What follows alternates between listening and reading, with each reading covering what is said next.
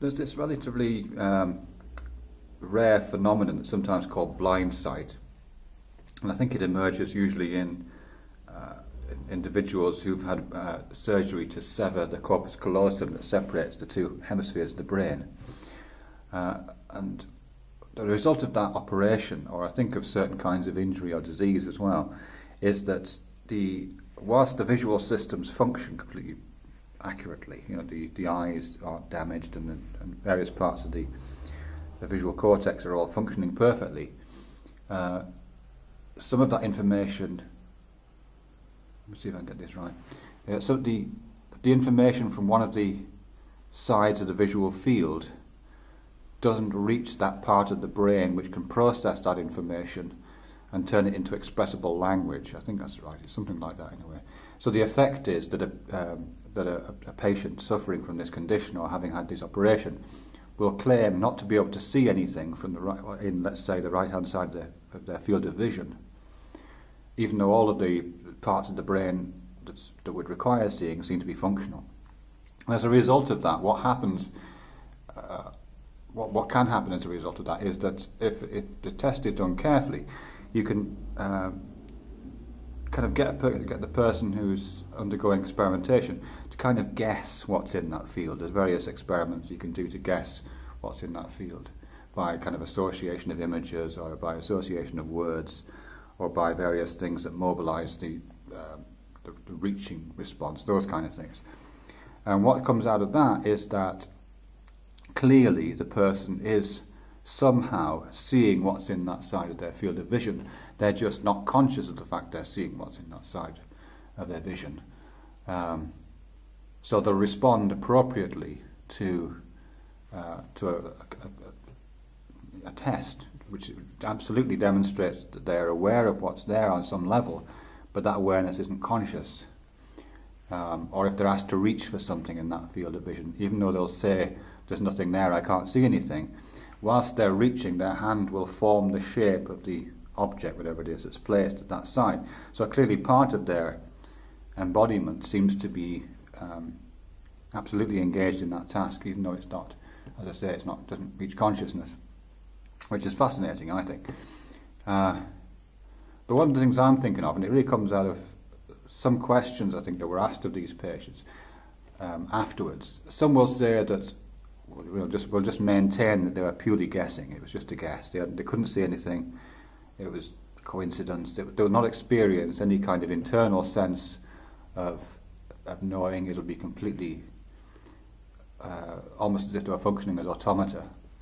But others will say that they had a kind of feeling about it, or that they just worked intuitively, or they just had a kind of gut feeling that whatever the stimulus was such and such, and that caused them to respond appropriately, even though they couldn't see the stimulus consciously.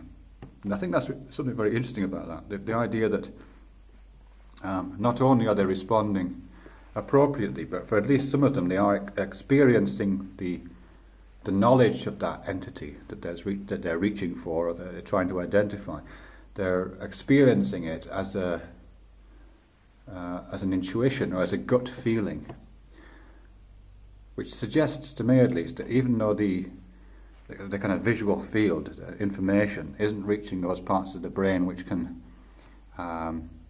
generate consciousness, but can generate an expressible response, it must be reaching those other parts of the brain which are perhaps making some changes to the somatosensory system. Put crudely, part of their brain is seeing something, and I guess sending some kind of message to other parts of their body, to their viscera, to their gut. And the patient is feeling those feelings and responding in accordance with the feelings, not that their visual centers, the parts of the thinking, that the parts of the body, if you like, that our visual centers usually seem to emerge from, but are responding from these kind of shadowy senses that are more visceral. So I suppose I'm just trying to follow up on that. What would it be like if our visual centers, if all of our visual centers, operated in that way. If we had eyes, and our eyes did the things that they usually do, and they connect up to all the visual senses they do now, except they don't connect to consciousness. So we don't have this sense of looking out into a brightly lit world in this really transparent way that we do now.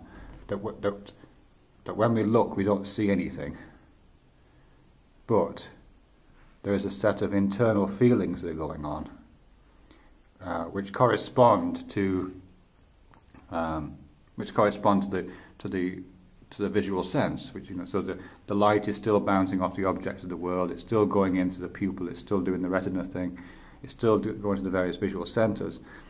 But from there it goes down straight. It goes straight to the body, if you like, and generates those kind of visceral responses, without creating this sense of an image of the world. I'm just wondering what that would be like. I'm guessing it would be, I don't know what it would be like actually. We would live in a world of, quite literally, of feelings. Intuition would be completely normal. I guess we'd all be able to have that, that sense that at least some people with blindsight are in touch with. I guess we'd all have to develop that pretty sharpish. But it would probably have some knock-on effects as well, I suppose, because I'm thinking about Eugene Gendlin and his idea of the felt sense, which has nothing to do with visuals, but it is to do with kind of interocepting and feeling what that kind of shadowy, ill-formed sense of the internal milieu is like, as a way of accessing problems, or as a way of accessing different kinds of relationships to experience. I suppose if we all lived in this blindsight world, we'd have our experience would be a little like living in Gendlin's felt sense the whole time.